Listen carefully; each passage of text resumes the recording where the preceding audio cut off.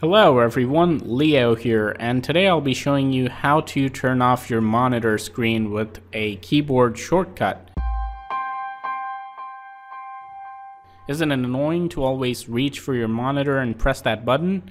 Especially annoying if you have multiple monitors. If you're using a laptop, it's going to work for that too.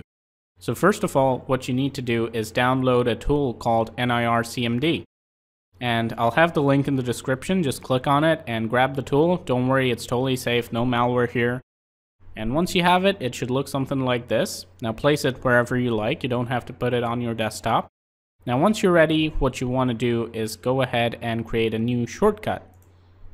It should open this wizard, and then you want to navigate to wherever your NIRCMD file is saved.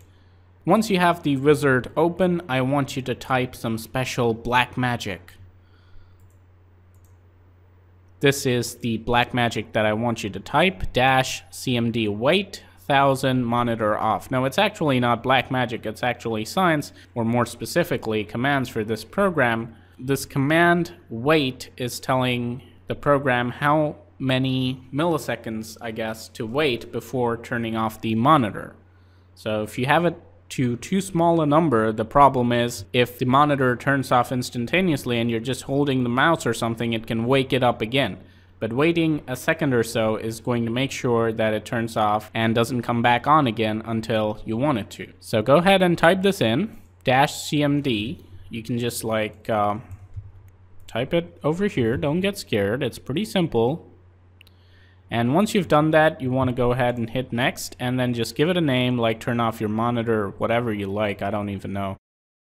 And then you're good to go. Once you hit finish, you should have a shortcut like this over here. But who on earth wants to have shortcuts like this on their desktop? I mean, you can double click it and start it, and it's going to turn off your monitor, but this is annoying.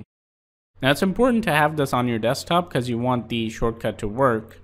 Even if you're within some other application, you can just quickly click on the taskbar and you can use it. But no point double clicking on it, so we're going to create a shortcut for this. So to create a shortcut key, all you need to do is right click and hit properties, and you should come to this window and you can just pick whatever shortcut key you like. For me it's Ctrl-Alt-C, you can pick Ctrl-Alt-Q, whatever you like.